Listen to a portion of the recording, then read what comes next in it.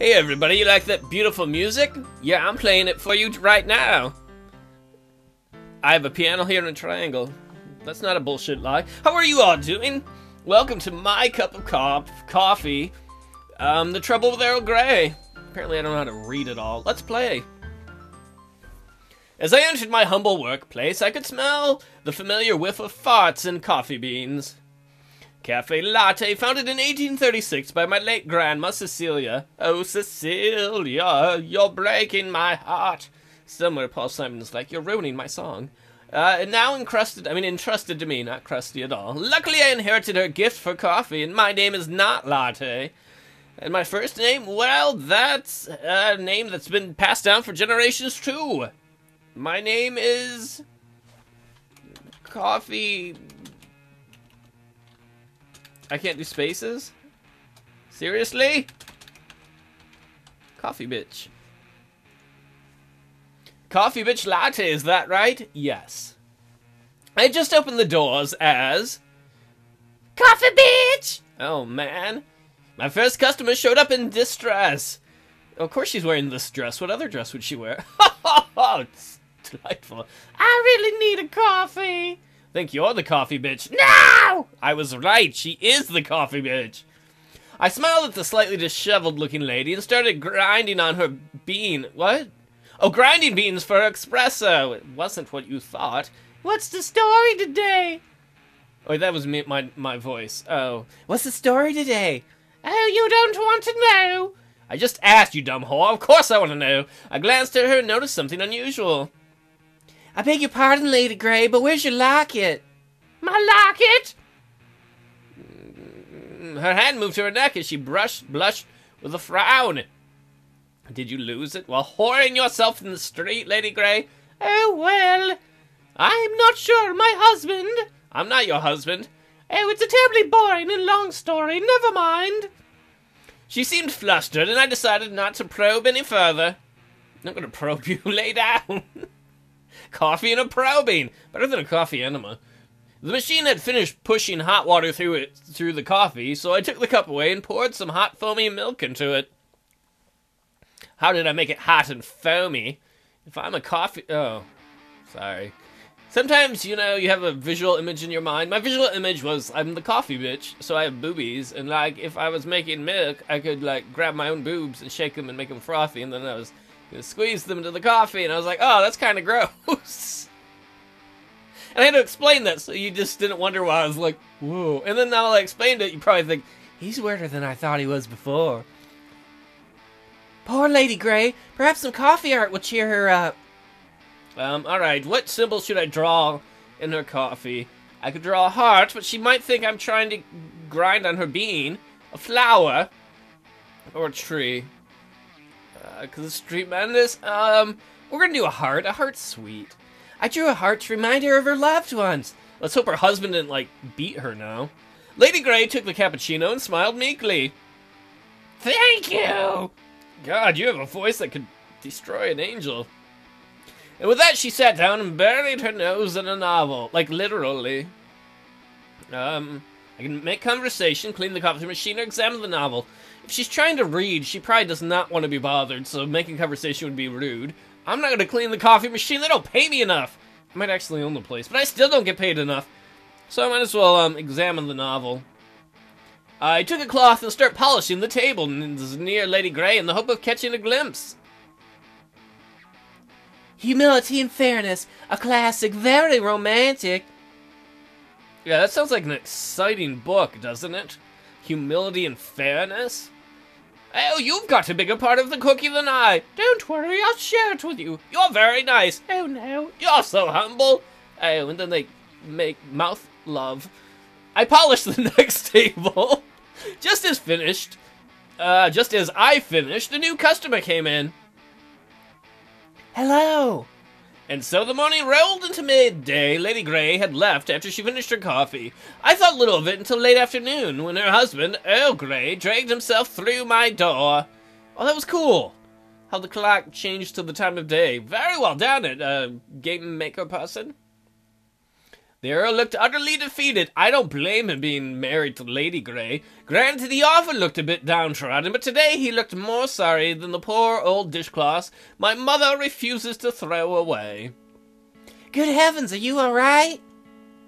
He briefly raised a hand. Don't beat me! Oh, ingredient, before letting it drop on my face. It swung pitifully back and forth. So he just stands there, just kind of like, coffee bitch latte? I am quite fine, thank you. Are you quite sure? The Earl made his way to the counter. It's been a long day. Every day with your wife is a long day, trust me. He looked longingly at the beans in my coffee grinder. The usual? Yes, please. You know what I like? They're like a dealer. Like, these people need their caffeine fix. They're addicted. I can make him do anything. I can make him walk the street to earn the coffee bean. Put on these leather chaps and please the men next door, and then you can have an espresso. As I made the Earl an Americano, I tried to make conversation. I saw your wife here this morning. She's reading a new book. Earl Grey cast me a somber look. I bet he disapproves of women reading. He's like, that education, soon they're going to want to vote. Oh yes, that's all she does these days, read romance novels. I understand, you're like, I can't compete with the Fabio-type guy on the cover. I'm just a lord with a cape and some sort of floppy top hat. How can you not compete? You're probably like rich, dude. You don't seem too keen. They're not to my taste. I don't blame you. They fill a woman's head with idealistic fantasies of what a man should be like. They set unrealistic expectations. They truly do. Women don't have expectations. Well, no, that's not fair. I'm playing a woman. In character, I would disagree. The real me is like, I agree. Women should have low expectations. So if I remember their birthday every 20 years, they're super happy. But fine, I'm going to play the character and disagree. I don't know. Some of them are dreamy. I think most women can tell that real life is different than a novel. I know, because once I tried to make out with my book, and I got paper cuts all over my face.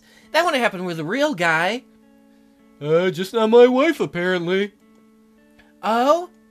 These days it feels like she's discontented. Keeping the flame alive seems to require superhuman effort, apparently. Oh, man. He sighed deeply and shrugged. Anyhow, thanks for the coffee. You're welcome, sir. I'm sorry your wife ignores your sexual needs. He sat down to read the newspaper. I felt a storm brewing, like a cafeteria of coffee. Is that a cafeteria? I don't know that word. Of coffee forgotten. At closing time, I kept thinking about the Greys. You know what? What I did right there? Any of you, if you go into the sciences or any kind of education, if you're at school, and you don't know a word, it's good to point it out like that so everyone sees you're dumb. I don't understand what cosign means. Is that when I sign something with someone else for a loan? Sign intentions are like, yes, go away. Something had happened between them, but what? I must have a lot of free time at the coffee shop if I can be like, oh, what's going on with these people? Night passes. When I approached the shop the next day, a familiar face was waiting by the door. Is it my crack dealer? Oh, it's Maria Darjeeling, a maid who works for the Greys. Good morning, Latte. Your voice is so sexy, let's make out. Oh. She rested her hand on her hip playfully. You might be a man. Morning, you early today? No, bitch, I just live here. My hand rummaged in my pocket, looking for a key to the front door. Oh, yes, I've come to take away a takeaway order for the Earl's son. Oh, they got a kid? The key turned in the lock and the door swung open. I'll have it ready in a moment. I wonder if Maria knows what's going on. What? It's not really our business, is it, that someone else is having marital problems? I mean, I don't think we really need to ask everybody what the hell's going on. Wait, I turned to the espresso machine and waited for it to heat up? Oh, baby, I'm gonna heat you up. Let's get under that dress. Oh, wait, I'm a lady. Oh, let's rub our beans together and make coffee. That's very inappropriate. I hope you're not a child and watching. If you are, we're talking about human beings and how human beings love each other. Have the Grey... Just a second, I need a moment. Have the Greys seemed any different to you lately? I guess they're going through a bit of a rough patch. Suddenly her face lit up. What, that makes you happy? It makes you happy that their marriage is having troubles? Wow. Oh, you know, you'd be perfect. Perfect for what? I don't want to have a threesome with these old people. She pouted at me. Why, mediation, of course. What? What the heck? What? You're a weird maid. I'm not sure I follow. And apparently, I accidentally went to the save menu because there's 2 buttons I can hit. I can hit the left mouse button to advance, or the right mouse button to go into the save menu. It shouldn't be that difficult to play a game. There's 2 buttons. All you have to do is hit the 1. I'm like, I don't know. I hit the wrong one. Lord Grey asked me to find someone who could help. I can't think of anyone better than you. Wow. Lord Grey is just like, maid, could you... Yeah, well, of course I'm going to help, otherwise there's no story. I'll help in any way I can. I'd be happy to, even. Wonderful. I shall arrange for the Greys to pay a visit this afternoon. What, I can't even go to their mansion? I look forward to it. Things usually quiet down after 2. I don't even know what to say there. So basically, Coffee Bitch Latte is like, well, I get really bored around 2. Sure, I'll fuck with someone's marriage. Maybe I can fix it. The maid picked up the takeaway coffee, winked at me, and left. Come back, sexy maid. I've got a mess you can clean. Really, the back room's a mess. I don't want to take care of it. A while later... Just after the lunch rush, Darjeeling ushered in the Greys, both of whom seemed to be somewhat reluctant. I tried to reassure them with a smile, but it had very little effect. I don't blame them, I'd be nervous too. I mean, I'm not into coffee, but if I had a coffee or a tea spot or a bar I liked, and you had like a regular bartender, whatever, shopkeep, I don't know if you want to go to them for marriage counseling. Twofold, because number 1, they probably don't know a hell of a lot about it. Number 2, because if they did, that would be their job, wouldn't it? Wouldn't they be a counselor and make hopefully decent money? Or number 2, I can't go into the shop without them knowing my embarrassing secrets.